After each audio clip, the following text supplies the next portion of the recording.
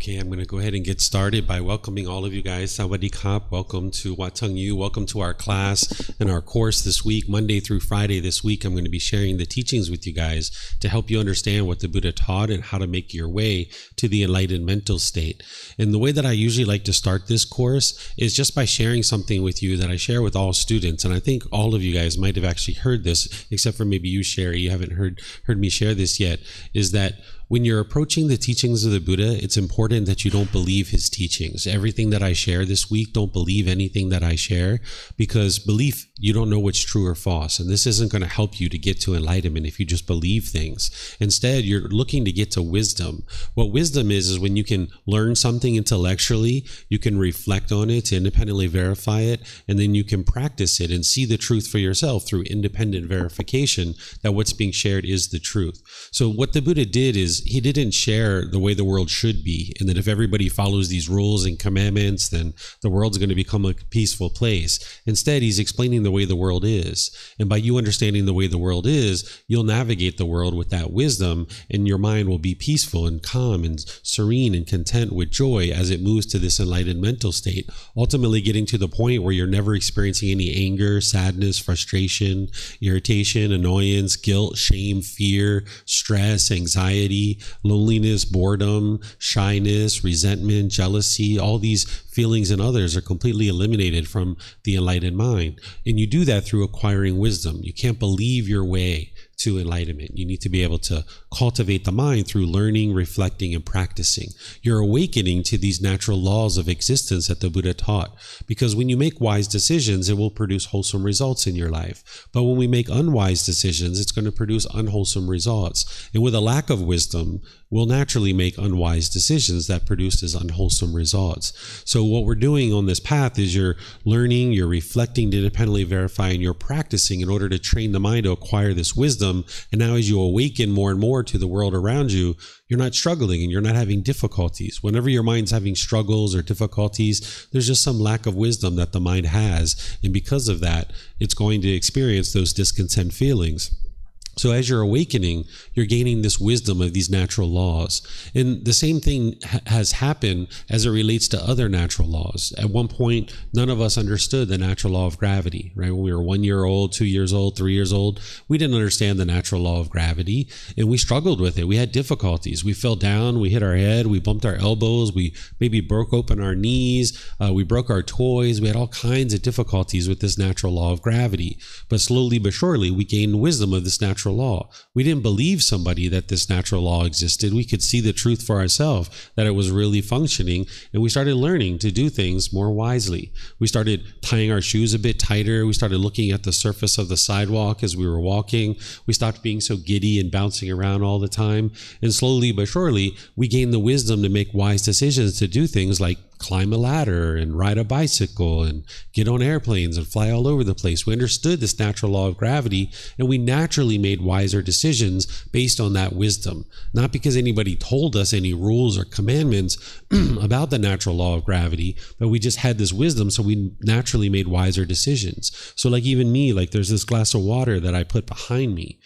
Nobody told me to do that. That's not a rule or a commandment or anything, but I know if I put that in front of me, it's going to easily spill, right? I'll probably tip it over at some point. So when you understand the natural laws, you're going to naturally make wiser decisions on your own without anybody even telling you what you should or shouldn't be doing. So this path to enlightenment, it's not about other people telling you what you should or shouldn't be doing. Instead, it's you cultivating wisdom of these natural laws so you can more readily make your way to this wisdom and awaken to the wisdom so that then you can train your mind and experience the peace and joy on the enlightenment of the enlightened mind. And that's why you shouldn't believe anything that I say or anything that I teach you, anything I write in books or anything like this. So gradually you're learning, you're reflecting, and you're practicing.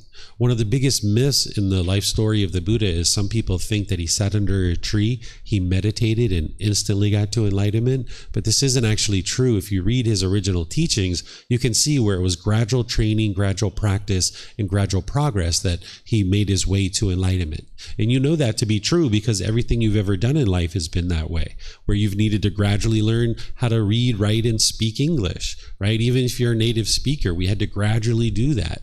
Gradual learning, gradual practice, and and gradual progress. Whether it's a job or occupation, it was the same thing. It was this gradual learning, gradual practice, and gradual progress. So on this path to enlightenment, what you come to realize when you first start on this path is this is your journey to enlightenment. It's your own independent practitioner, right? You're the one who's making your way to enlightenment. A teacher is essentially like a tour guide pointing out the way, but it's you that's doing the work. You're not a follower, you're not a devotee or anything like that. Instead, you're a practitioner who's learning, developing your mind. You're working to understand the wisdom of the Buddha so that you can awaken to that wisdom, and now you'll naturally make wiser and wiser decisions in your life. So we're going to be talking about many different topics throughout the week, and we even have a tour. The very last day I invite students to a tour. We even have something special today that we organized. There's a temple game fun night. If you guys would like to stick around this evening at 6 p.m., we're going to be playing some games. There's going to be people showing up. We're going to be playing some different games. You guys are welcome to hang out for that as well. So we've got lots of different activities this week. It'll be wonderful to get time to spend with all of you guys, get to know you better. You know, maybe we go to lunch, or maybe we spend some time after class here or there, get to know each other. So make yourself comfortable. Here at the temple, we have a bathroom in the back of the room. If you would like to use the restroom at any point, go ahead. Feel free to use the restroom. It's the last door on the right. I'll be taking breaks at different points during the class. I usually take a mid-morning break and a lunch break, and I give you guys lots of time to talk and interact. But also at any time, feel free to get up and use the restroom. There's even restrooms outside the classroom. If you follow the main signs around to the main bathrooms, you'll be able to see those as well. And then we have water here that is provided by our students that you're welcome to help yourself to as well. So oftentimes I will start these classes and stuff with meditation. Some of you guys are used to that. But here on the first day of this course, I actually don't do meditation because I'm going to introduce you to the course and help you understand what the course is all about. And I'd also like to welcome all of you guys that are online who are joining us as well. This is a 5-day course where you can learn the teachings of the Buddha and the foundational teachings. You'll even be able to ask questions as well as we go and help you to learn the teachings and get clarification. So this is a 30-hour course. We meet at 9 a.m. each morning, and typically we'll be starting with meditation each morning. And that's usually the way we'll start. Rex actually came for meditation. They're all looking at you like, why is he leaving? We just started. He came for meditation, so he's heading out. No worries, just some impermanence, right? So we usually will start, or we will start each day at 9 a.m., but we'll usually start with meditation each morning. And then we usually take a mid-morning break somewhere around 10:30, 11, depending on what's going on. And then we take usually about an hour and a half lunch break, and we have some time in the afternoon when we finish up around 3 o'clock. This is my contact information. I don't know that you necessarily need this, but sometimes students ask for it at the beginning of a class. This is my contact information. You can get this same information on our website as well. You'll see that I have all this same stuff on our website. So if you go to our website, buddhadailywisdom.com, you can see it there. If you're not able to come to class one day or another, you don't need to let me know. I mean, you can if you'd like. It's up to you, but don't feel like you have to let me know unless you'd like to. It's up to you. But you can come and go as you please. You'll probably find that over the course of this week that there'll be people who will be coming and people who will be leaving. I have an open door policy. People come and go all the time. So you'll see different people coming and going. So feel free to let me know if you like, but you don't need to. You're not required to, because it's just impermanence. There'll be people coming and going all throughout the week. But this is my contact information, not just for the course, but after the course, right? You're going to most likely be interested in having continued support. So maybe you would like to contact me for some reason after the course, and you've got that information there. So in terms of the way the course is structured, is I start off this morning with welcome and kind of introducing you to the course. And then in terms of our schedule, normally each morning we start at 9 a.m. and we do the chanting and meditation together. And I'm going to help you to build up your meditation practice slowly but surely. We're going to gradually expand that over the course of the week, helping you build up to a longer and longer meditation session. And then after the meditation, around 9:30, I'll start providing some teachings about the teachings of the Buddha, because you wouldn't be able to just meditate your way to enlightenment. You're going to need to learn other things. And this course is focused on the foundational teachings. Some people refer to this as a Dhamma talk. You might have heard that. The word Dhamma means teachings. This is a Pali word. So teachings talk sounds a little bit odd. So I just call this teachings and discussion, because I see it as a discussion. It's not a lecture. It's not a sermon. It's not anything like that. It's a discussion where I'm sharing sharing teachings with you and then providing you an opportunity to ask questions, right? But be sure you remember that you're a student, right? You're here to learn perhaps, and that's the best way for you to get the most benefit out of the course, rather than trying to teach other people who haven't asked you anything, or rather than try to teach me something that you feel like you know. It's better for you to be a student and focus on being a student and asking questions. And if something that I'm sharing with you is different than what you currently understand, which I'm sure it will be, then ask questions and get clarification. If you're in a classroom with a teacher that's sharing things with you that you know everything that that teacher is sharing, you're in the wrong classroom, because you're not learning, you're not growing, you're not evolving. If a teacher is sharing something with you that conflicts with something that you currently understand or maybe think you understand, this is wonderful. Because if you're in a classroom where what is being shared with you is opposite or different than what you currently understand, that's an opportunity for you to ask questions and get insight, and then try to understand further what that person's sharing with you. So where you hear things that are different than what you currently understand, I encourage you to ask questions and seek clarification on those things. And I'm sure you'll see plenty of things throughout the week that are different than what you currently feel like you understand about the world. And that's really good, because that's opportunity for you to grow and evolve as an individual. And then usually around 12 o'clock, we take a lunch.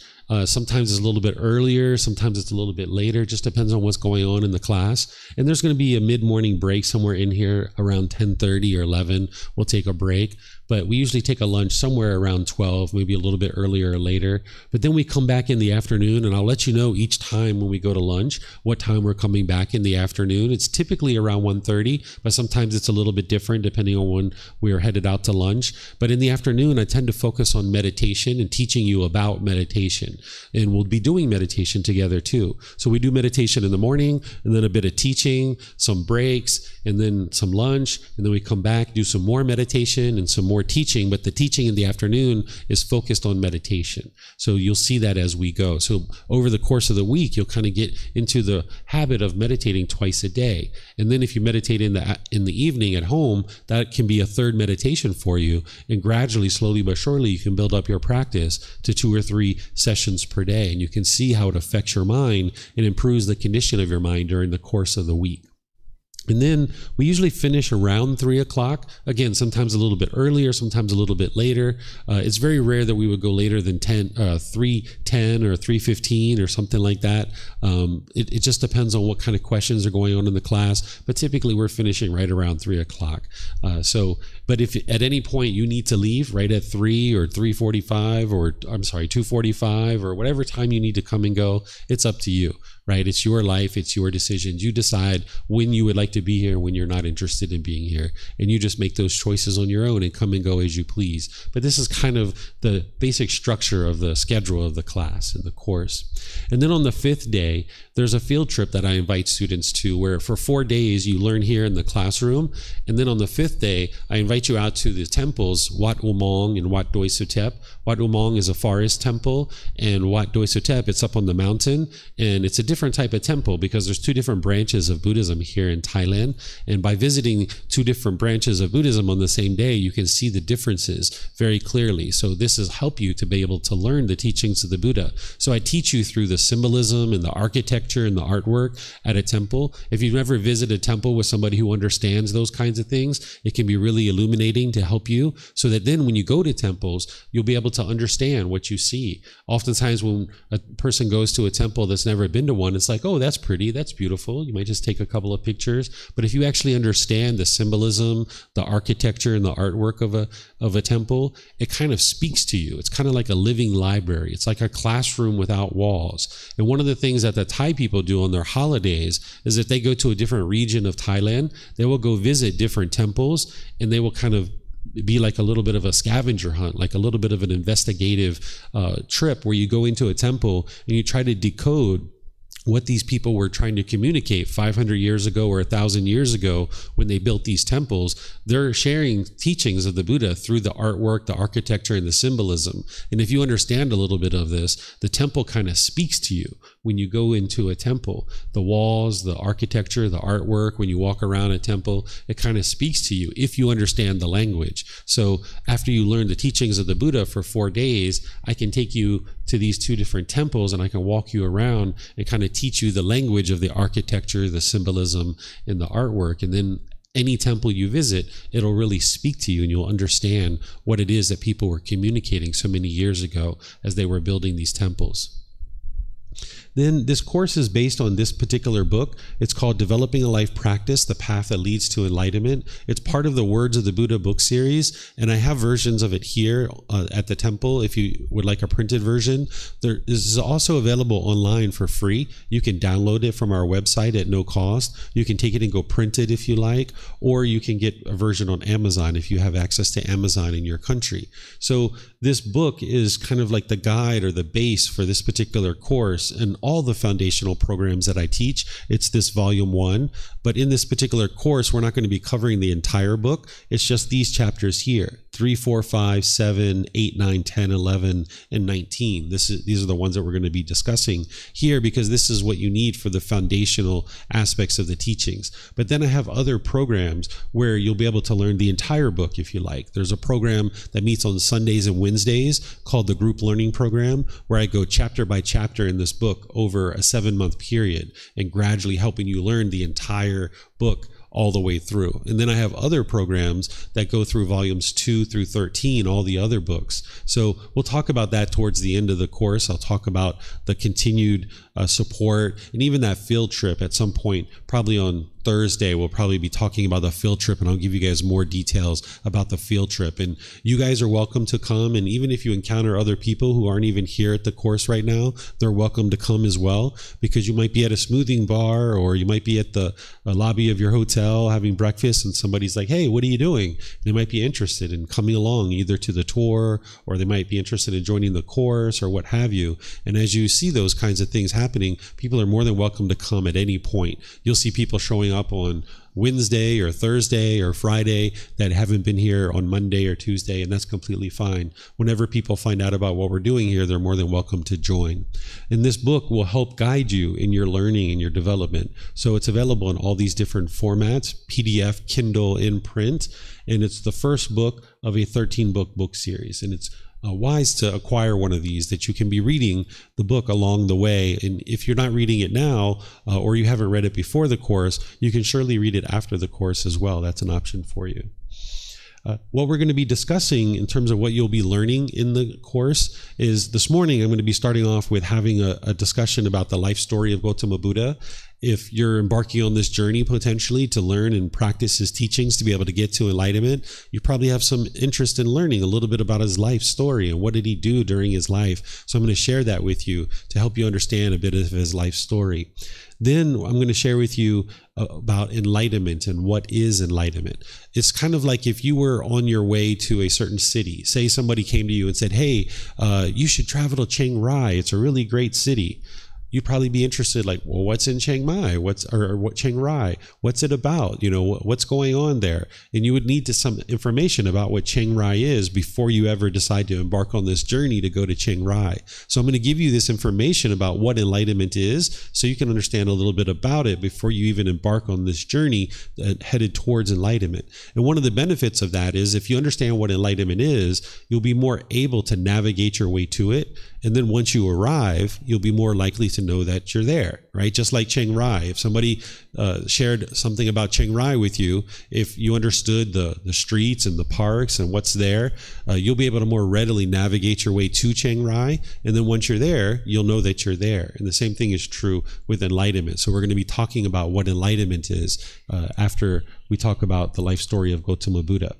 And then tomorrow, I'm going to be sharing with you the very first teaching of the Buddha. It's called the Four Noble Truths. This is where you're establishing right view so that you can understand the problem in the unenlightened mind, the cause of that problem, the elimination of it, and the path forward of how to completely eliminate the problem in the mind. This is the very first teaching of the Buddha. It's 4 simple statements that you can independently verify.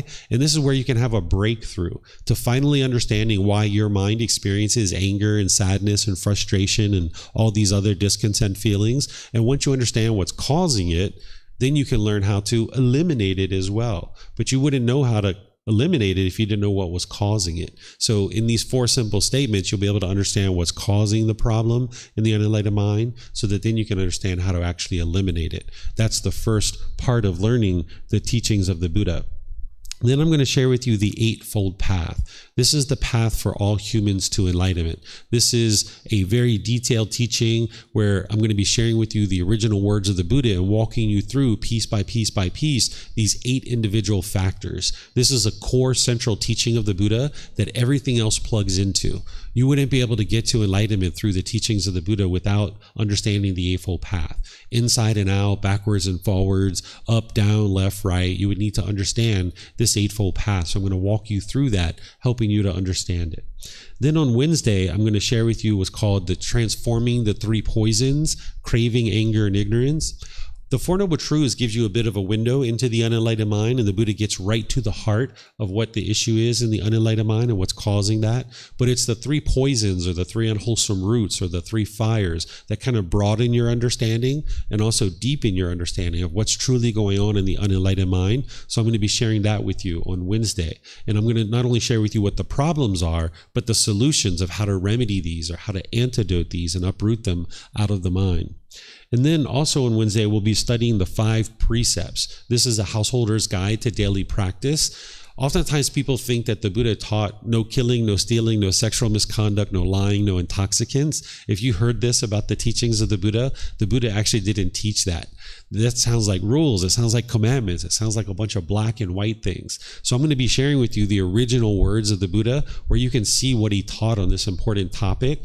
This topic is 5 impactful decisions that you can make, either wisely or unwisely. And depending on how you make these decisions, you'll experience either wholesome results or unwholesome results. So we're going to use the original language, the original words of the Buddha, and then I'm going to show you how to apply it in day-to-day life based on things that you're going to encounter in day-to-day life, so that you'll understand how to apply it in your actual life. So that'll take us up to Wednesday.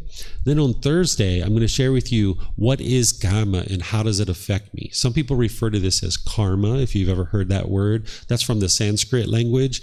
The original teachings of the Buddha are in the Pali language. So people who study the original teachings of the Buddha will tend to use this word karma. Everything the Buddha taught in one way or another is coming back to this natural law of karma. So as I'm teaching you the Four Noble Truths, the Eightfold Path, the 5 precepts, all these things are exposing you to the natural law of karma.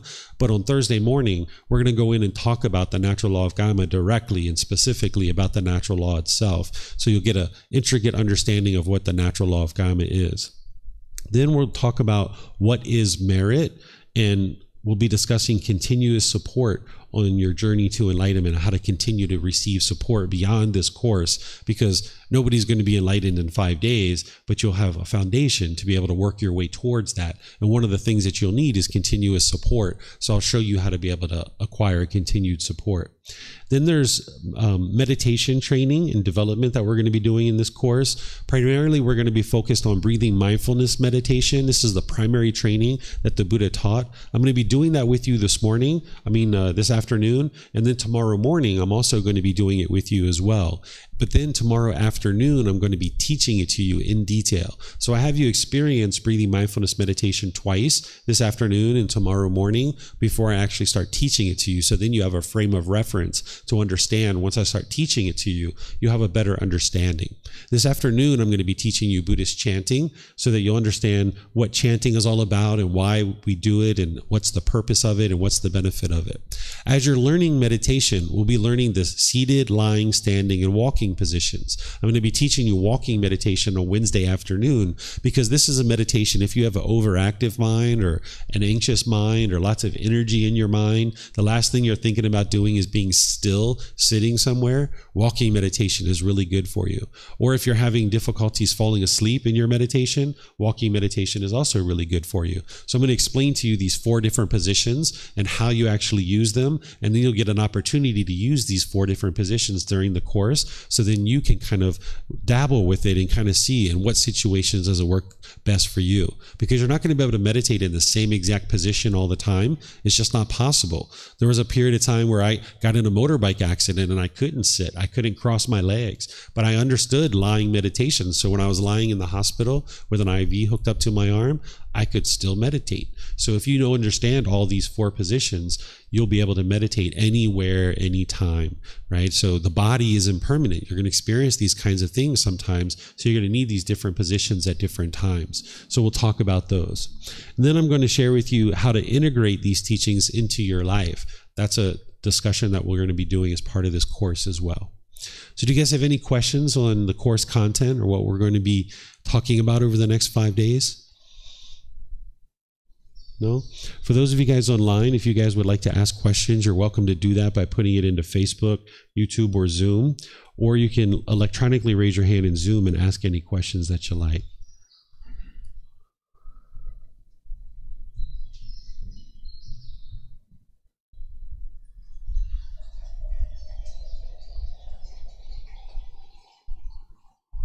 Okay, I'm not seeing any questions online either.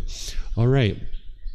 So let's talk about the life story of the Buddha. This is chapter 19 in that first volume of the book, and it's titled The Difficult Human Existence, Sickness, Aging, and Death. And the reason why it's called this is because these are some of the motivating factors that motivated the Buddha to be able to go on this journey to enlightenment. It sounds kind of ominous, right? Like, oh, the human existence is so difficult. Well, it's difficult in the unenlightened state when you're experiencing the anger and the sadness and the frustration. That's the real difficulty. But getting to enlightenment, once you get to enlightenment, life is wonderful. But in the process of getting there, there can be a certain amount of misery or sorrow or grief or pain or displeasure that someone experiences. So the Buddha observed this as part of his experiences in life, which ultimately motivated him to get to the enlightened mind, because when he was born, he was unenlightened too, and he experienced sorrow and grief and pain and displeasure. So I'm going to explain to you his life story and helping you understand how his life progressed. So I'm going to organize this talk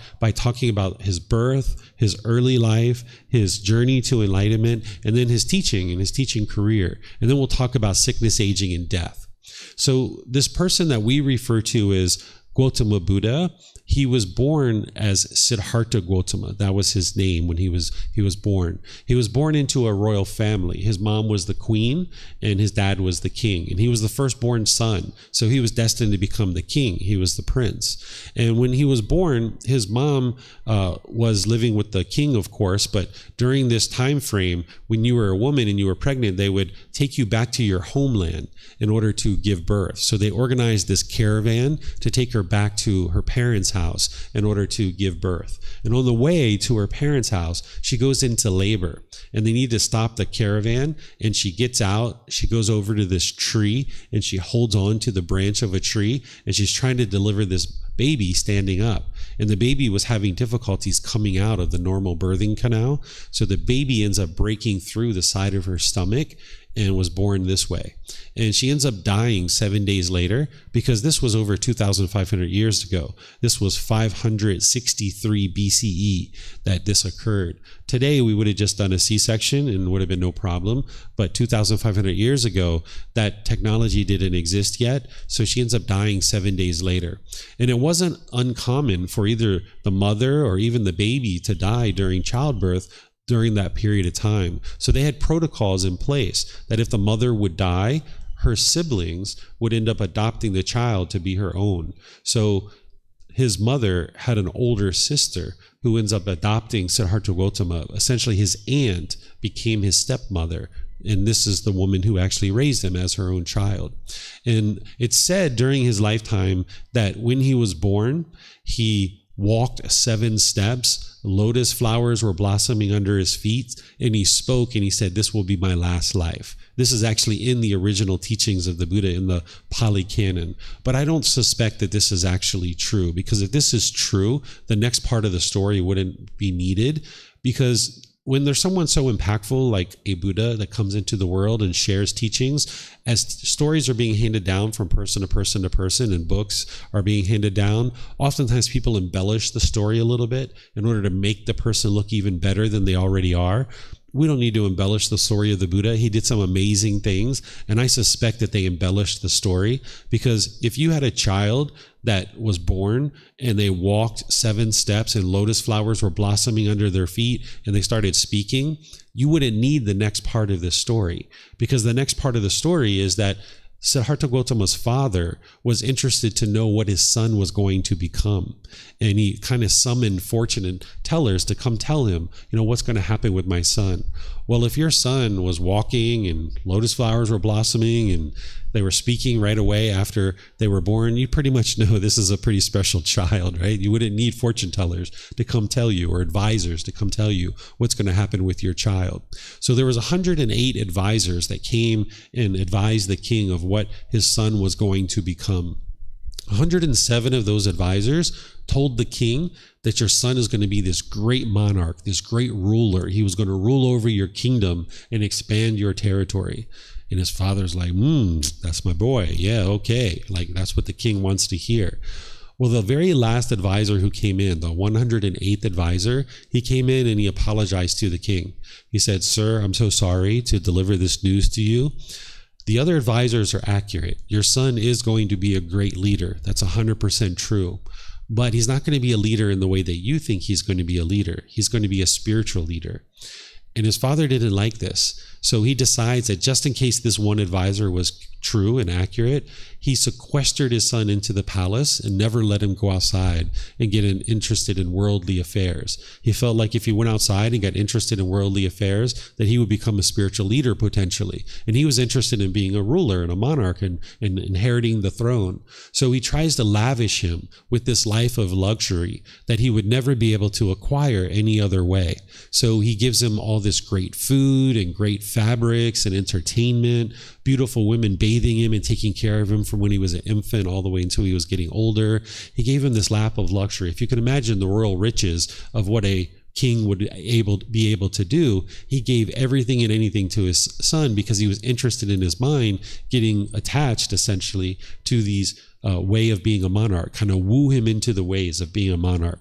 Well, after doing this for 29 years and being sequestered in the palace, Siddhartha Gautama was about to become the king, because during this lifetime, you would become the king when you were 30 years old and your father would retire. And then they would kind of help you to learn how to become a king. So at the age of 29, Siddhartha Gautama, realizing that he was about to become the king and he had never been outside the palace, and how could he rule over people and a population of people that he had never even been outside the palace, he decides against his father's knowledge and wishes to go outside the palace. And when he goes outside the palace, he takes with him his royal attendant. This is kind of like his chief of staff. And he goes with him outside into the kingdom. And he makes what's called the 4 observations. These 4 observations are that he sees a sickly person, an aging person, he sees a dead corpse, and then he sees a roaming ascetic, someone who's given up life and worldly possessions in order to seek enlightenment and understand life. Well, when he sees these things, he sees a stark contrast from what he saw in the royal palace versus what he saw in the kingdom. What he saw in the kingdom was, when he saw this sickly person, he saw this disgruntledness, this anger, and this frustration. And he had to ask his royal attendant, like, what's going on over there? What's going on with that person? And he's like, oh, they're sick, so they can't work, they can't make money, they're not going to be able to afford food, and that's why they're upset. And he's like, whoa, like that's new to him, because he didn't understand that. He lived this life of luxury in the palace. And then he saw this aging person, kind of older and decrepit. Their bones were protruding, having difficulties walking. And once again, there was this agitation and frustration that was going on. And he had to ask his chief of staff, his royal attendant, what's going on over there? And he's like, oh, they're getting older and decrepit. They can't move around as easily. This is what happens to us as we get older. And, these people are disgruntled because of that. And he didn't understand that. He thought life was just this great, wonderful life because he lived all these sensual pleasures in the palace.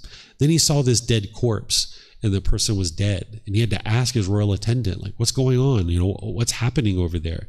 He didn't even realize that at the end of this life that he was going to die, right? At the age of 29, he was so sheltered that he never was exposed to that kind of thing. And he saw the grief and the sorrow and the misery around this dead corpse with the family grieving. And he had to ask his royal attendant, what's going on over there? And then the royal attendant explained it to him. Oh, this is what happens when you die. And the family is very sorrowful because they've lost their family member. And this has a big impact on him. And what he sees in the palace is he sees all this misery and despair. And in the kingdom, he sees all this misery and despair, where in the palace, everything was wonderful and great for him. So he sees this stark contrast between palace life versus what was going on in the kingdom. And then he eventually sees this roaming ascetic. We would refer to this person as an ordained practitioner or a monk, right? And this person has given up worldly possessions, and they're going off on this journey to try to get to enlightenment. You don't need to give up your worldly possessions to get to enlightenment, but that's what some people choose to do in order to ordain. But you can get to enlightenment in the household life too. But he sees this person making their way in trying to train their mind and trying to get to enlightenment. And he has to ask his royal attendant, like, what's going on over there? What's that person doing? And he's like, oh, this person is trying to figure out what's going on with all this sickness, aging, and death. And Siddhartha Gotama decides in that moment that that's what he would like to do, that he wasn't interested in ruling over this misery and despair in the kingdom, that he wasn't interested in that. He was interested in helping the people get out of this misery and out of this despair.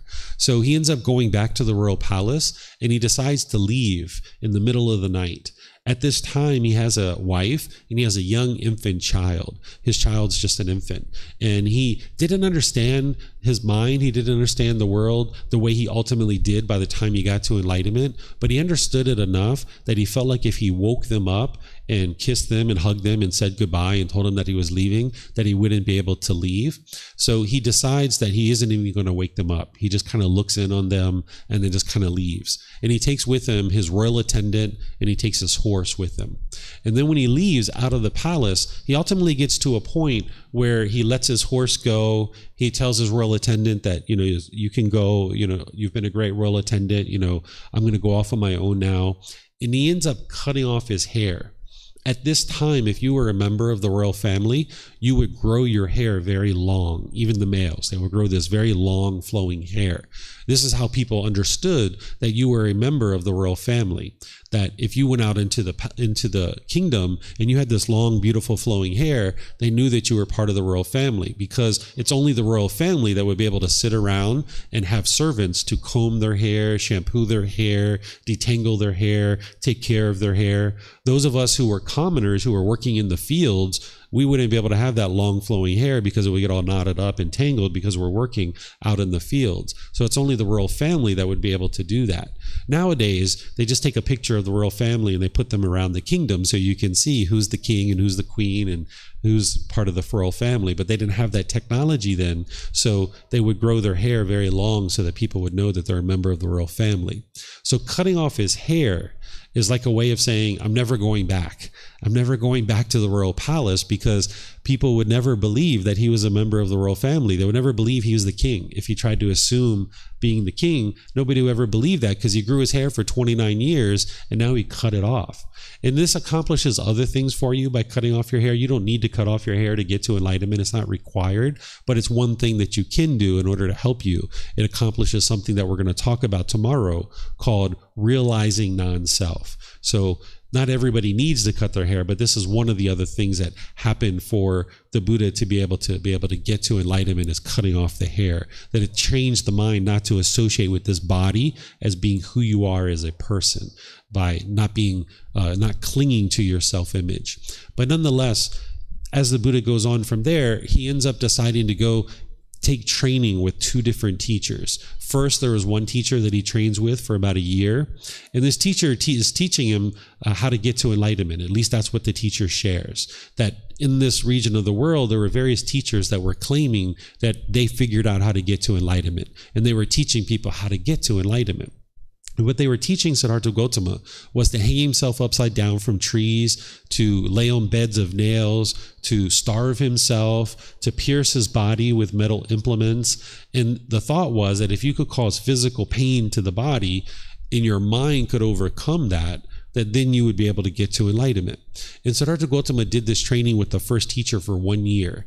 And this teacher said, wow, you've mastered my teachings. You can now share my teachings. You're a master of my teachings. And Siddhartha Gotama realized that his mind wasn't any more peaceful than it was prior to learning with this teacher. And even though this teacher claimed that he had mastered his teachings. So Siddhartha Gotama knew that he hadn't gotten to enlightenment because his mind wasn't peaceful. It wasn't joyful. So he goes and studies with a second teacher. And this is another year of training. And the same thing occurred. They taught him to hang himself upside down from trees, and a little bit of differences here and there, but nonetheless disparaging the body, because the thought was to cause physical pain to the body, overcome that with the mind, and then you would get to enlightenment. And after 1 year, the same thing occurred. This teacher declared him a master of his teachings, and he said, hey, you can share my teachings. And Siddhartha Gotama realized that his mind wasn't any more enlightened than it was when he was in the royal palace. So he gets frustrated with the whole thing, right? Because he's not enlightened yet. So he's still getting frustrated, and he decides to go off on his own. And he goes into the forest on his own. But the only thing he knows how to do is the same things that he was taught. So he takes this causing physical pain to the body to the farthest he could take it, all the way to the point where he was eating 1 grain of rice per day. He was barely sustaining his life, because as he was doing this, he thought that if he could cause physical pain to the body, he would overcome that and he would be able to get to enlightenment. So he took it as far as he could take it by just eating 1 grain of rice per day. If you've ever seen artwork of the Buddha with his ribs protruding and his stomach sunken in, his facial bones protruding, it's depicting that period of time in his life where he was starving himself. And he was taking this so far that he was actually just about ready to die when there was this mother and this young child that came by, and they saw him and they offered him some rice, and they begged and pleaded with him to eat this rice because they could see that he was about to die. And he reluctantly accepts this rice, and he starts eating the rice. And he has this realization. He realizes in that moment that if he continued down that path of causing physical pain to the body, that he would die. And that if this body died, he wouldn't be able to train the mind. It wouldn't be possible. But he also realized in that moment that when he was back in the royal palace, living all with that sensual pleasures, that wasn't going to lead to enlightenment either, because he was living this lap of luxury. So he kind of had these two extremes. In the palace, this sensual pleasures and living this marvelous life of having all the material possessions that he could ever think about. But then he went all the way to the other side where he was disparaging the body, eating 1 grain of rice per day. And he realizes each of those extremes isn't going to produce enlightenment. So he starts to develop what's called the middle way, where you bring the mind to the middle. And he starts, after he gets to enlightenment and he actually teaches, he teaches about like a musical instrument. That if you had a musical instrument that was like a stringed guitar, and the string was too loose and you plucked it, the instrument doesn't play beautiful music. It doesn't play the way the instrument was intended to play, because the string is too loose and you pluck it and it's like boom, boom, boom, boom, boom. But then if you tune the string too tight and you pluck that, it doesn't play beautiful music there either. It doesn't play the way the instrument is intended to play. It's only when you tune the string perfectly in the middle that the instrument plays beautiful music the way it was intended to play. And he figures out that the mind is essentially the same thing, that the mind needs to be in the middle. If you're on either side of the extremes, that the mind doesn't perform optimally. So this really like moves his practice forward in developing his mind and be able to get to enlightenment. So over the next 4 years, he ends up getting to enlightenment, a total of 6 years. Those first 2 teachers didn't actually lead to his enlightenment. So he ends up leaving from them, but ultimately over the 6-year journey, he gets to enlightenment and he attains enlightenment. He knows he's attained it because his mind's peaceful. It's calm, it's serene, it's content with joy. He doesn't experience any more discontent feelings whatsoever. It's physically impossible for the enlightened mind to experience anger, sadness, or any of those other discontent feelings. So at this time, when he gets to enlightenment, he realizes that his teachings are very different than what's going on in that region of the world. People are teaching them, their students to hang themselves upside down from trees, to starve themselves, to do all these disparaging things to the body, and his teachings aren't that. So he ends up going to this tree, and he hangs out at this tree for 7 weeks, contemplating whether or not he should share these teachings with other people or not. He didn't know whether the world was ready to understand these teachings. So he stays at this tree for 7 weeks trying to decide whether or not he should actually share them with other people. Well, ultimately, he does decide to share them. And what he does is he goes back to the area where he was studying with those first 2 teachers. And when he's on his way back to that area, he encounters 4 of his previous classmates and 1 of his previous teachers. And when these 5 people see him coming, they start laughing at him. They start mocking him and joking him. But by the time you get to enlightenment, that's not going to shake up your mind. He wasn't affected by that. But the reason why they were mocking him and joking him and laughing at him is they saw that he had meat on his bones. Because to them, in order to get to enlightenment, you need to be starving yourself. So when they saw that he had meat on his bones, they thought that he had given up and that he wasn't making his way to enlightenment. So they start laughing at him and joking him and mocking him. So what he does is he comes over to where they're at and he sits down on the ground and he takes his hand and he touches the earth. And when he touches the earth, he calls these animals. He performs a miracle. This is the first and only miracle that he performs. He touches the earth and these animals come to where he's at. The squirrels, the rabbits, the birds, the snakes, the deer, different animals are coming to where he's at. And these 5 people saw what he just did and they're like, okay, you've got my attention, and they sit down and they listen to him. And he shares with them the 4 noble truths, which I'm going to share with you tomorrow. The problem in the unenlightened mind, the cause of that problem, the elimination of it, and the path forward.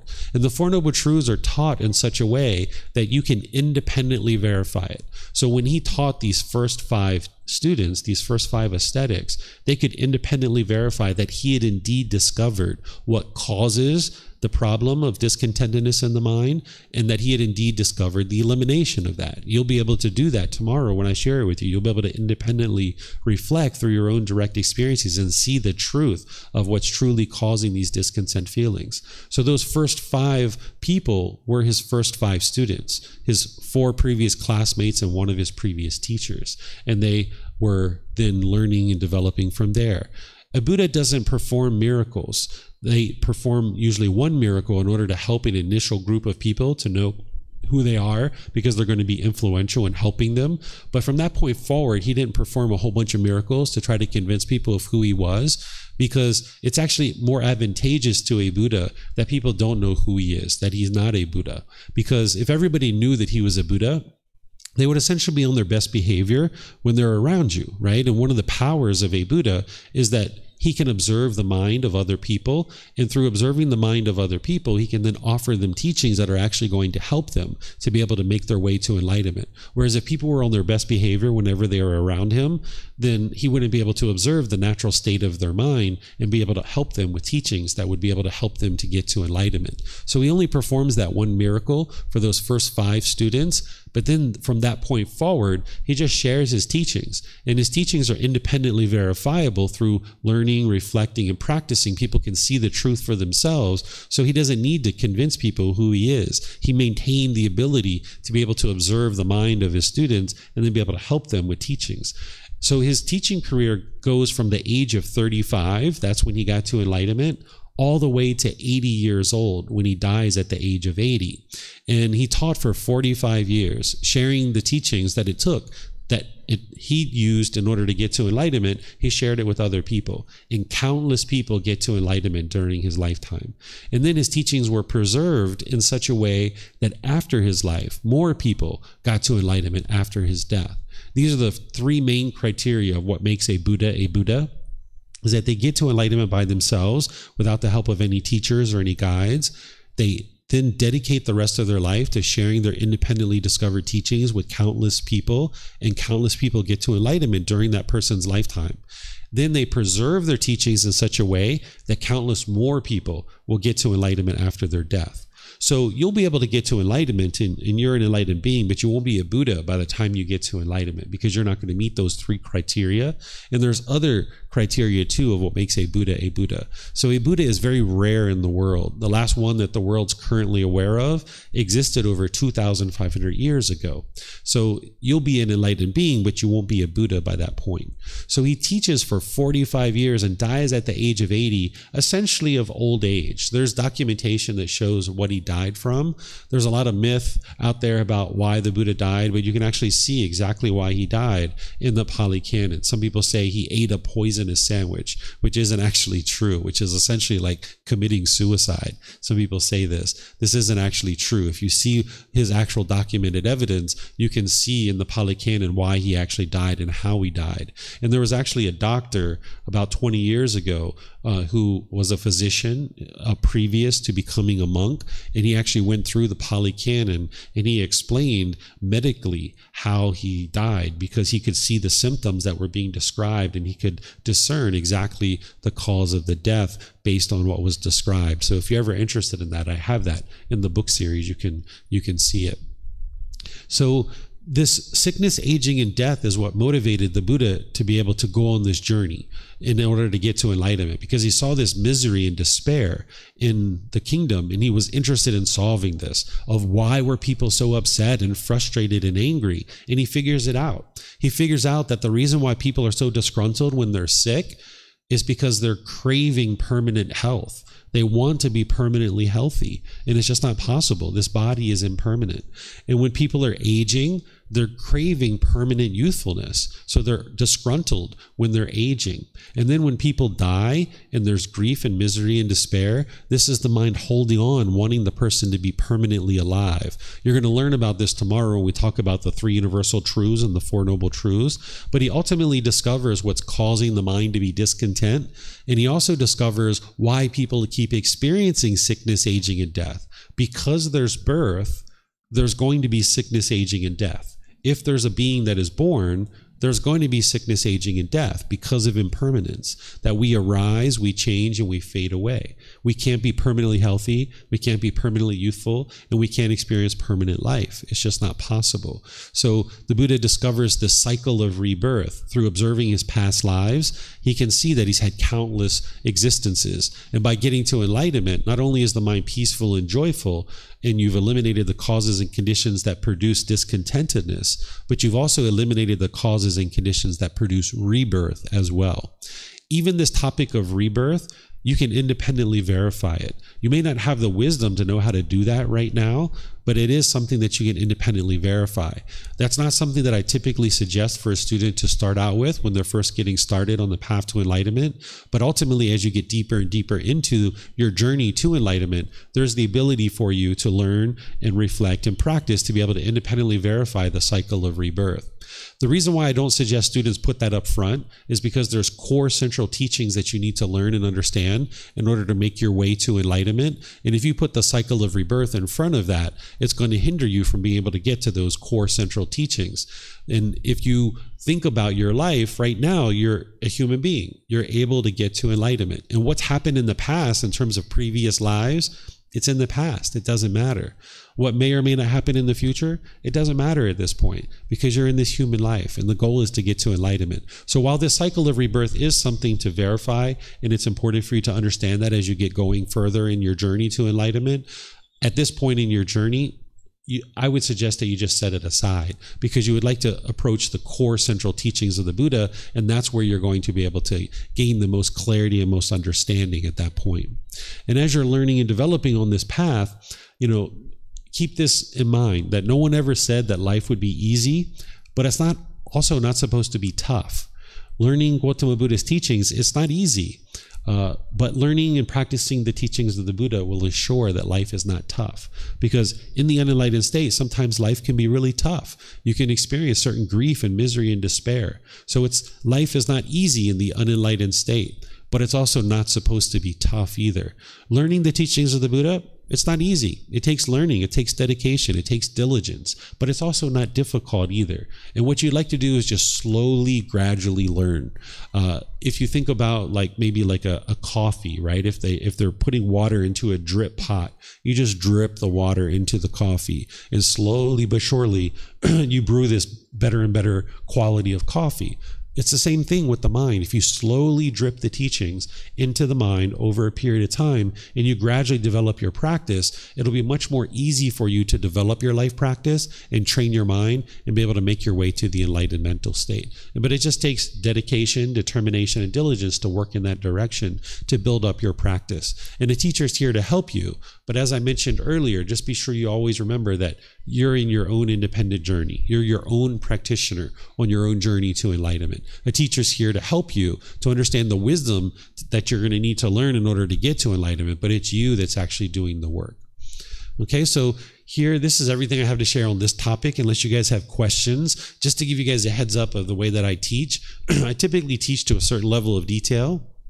And then as you guys have questions, we go deeper down into it. If I shared with you every single thing that I knew in every single discussion, it would be a pretty long discussion. So I kind of teach to a certain level of detail. And then wherever you guys have interest to penetrate into it more deeply, you ask questions and we'll penetrate into it more deeply. So do you guys have any questions on this topic at all? The Buddha say that specifically? Just because we're live streaming, yeah, if you could use a microphone.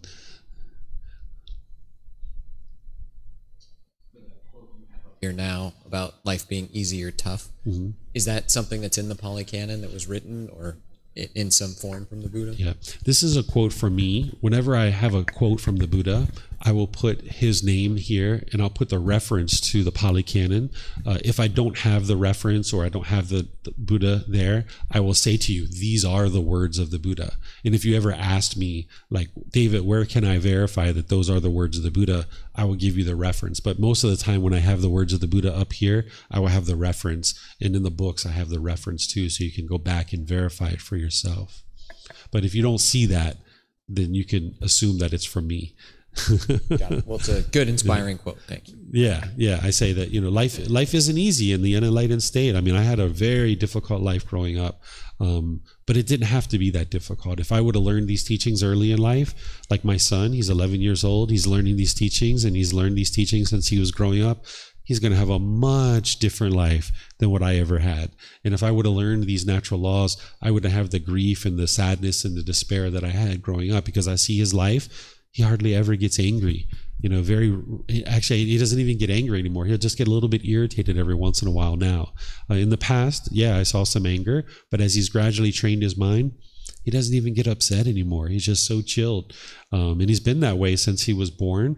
But there were different times where he would experience a bit of frustration or anger here or there. But as I saw that and I helped him and helped him learn these teachings, and he's trained his own mind, man, he's going to have such a different life. But all of us, we didn't grow up that way. We didn't grow up here in Thailand. We didn't grow up in a Buddhist country learning these natural laws. So as you learn these natural laws, no matter where you come from, no matter what your life is like right now, it's impermanent. You can improve your life. Even if you're having a pretty decent life, there's still some improvement. Even if you have a little bit of annoyance every once in a while, or you feel disappointed, or you feel lonely or bored sometimes, or any kind of little ickiness in the mind, you can eradicate all of that. By the time you get to enlightenment, you won't even have the slightest ickiness in the mind. You'll just be joyful all the time. And this is a quote that I use to be able to help you understand that it's not going to be easy, but it's not difficult either. You just gradually, slowly, but surely make your way to enlightenment. Mm-hmm. Let's see, we have a question coming in on Zoom. Let me see. My eyes are a little bit challenged here. Are there any repeats comparing to the course on Wednesday and Sunday? So this particular course that I'm teaching over the next 5 days, this is the first 2 months of the group learning program. If you took the first 2 months of the group learning program and you consolidated it into 5 days, that would be this course. Because in that group learning program, we're meeting for about an hour and a half, 2 hours on Sundays, and then a little bit on Wednesdays as well.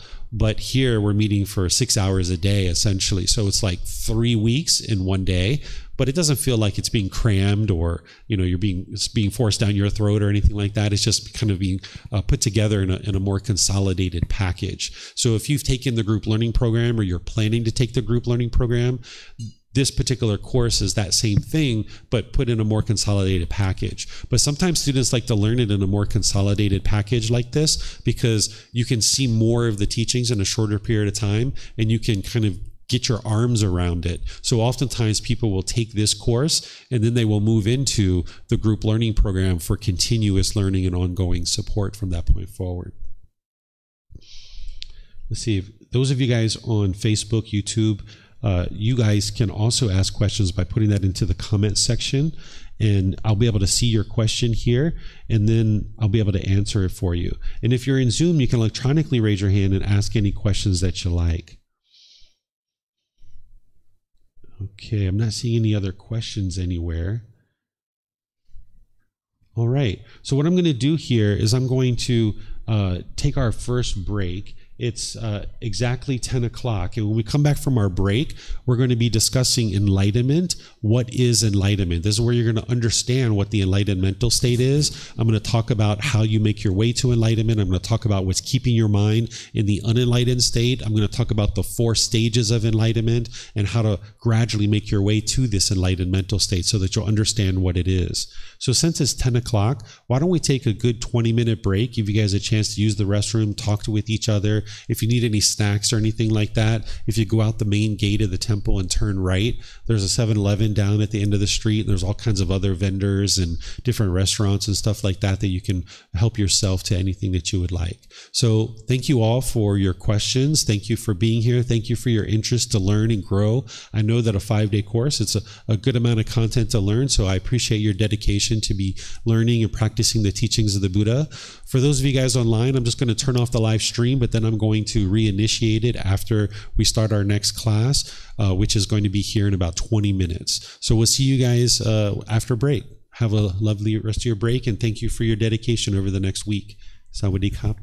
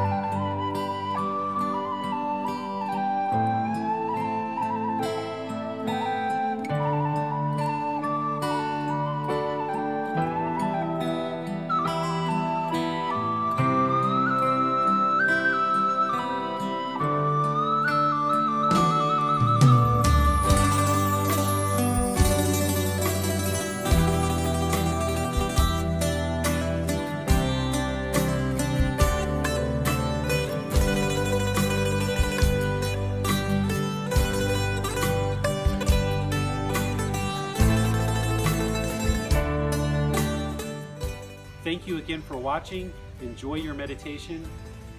Look forward to seeing you online and answering any questions that you might have. Thank you so much.